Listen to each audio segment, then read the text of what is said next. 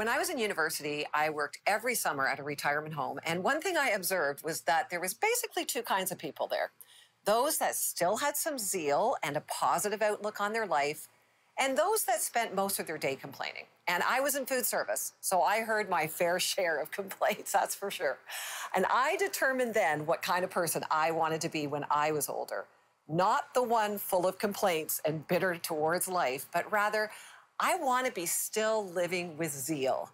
Now, you might say, well, it's hard when you're older and your health is not great or you've lost family and friends.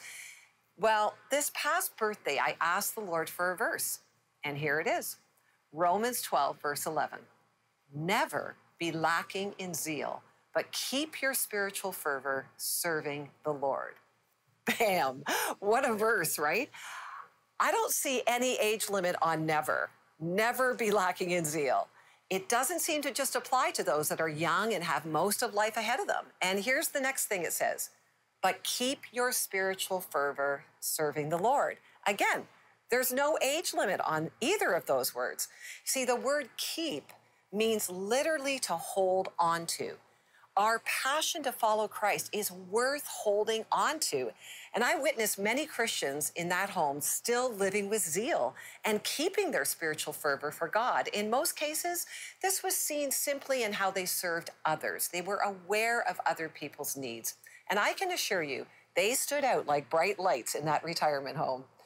Well, as I reflected on my own life, and even those younger than me, this is something we all need to hear.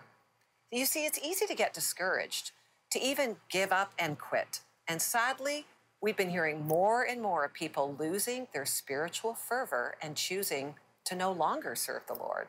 So how do you keep it? Well, the next verse gives 3 ways to help us keep it. Romans 12, verse 12. Be joyful in hope, patient in affliction, faithful in prayer. There's the formula.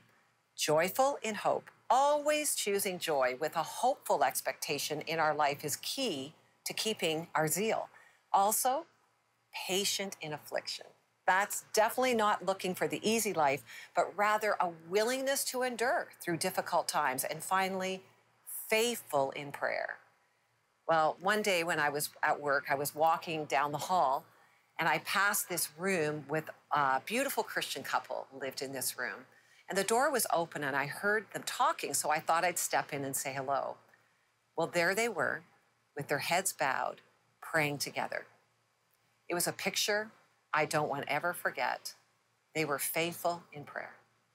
So there's a verse to live by at any age, and that's courageous living.